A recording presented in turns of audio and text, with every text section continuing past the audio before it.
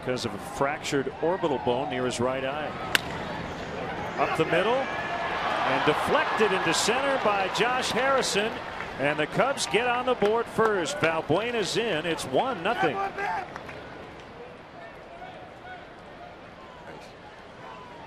RBI number 89 for Soriano.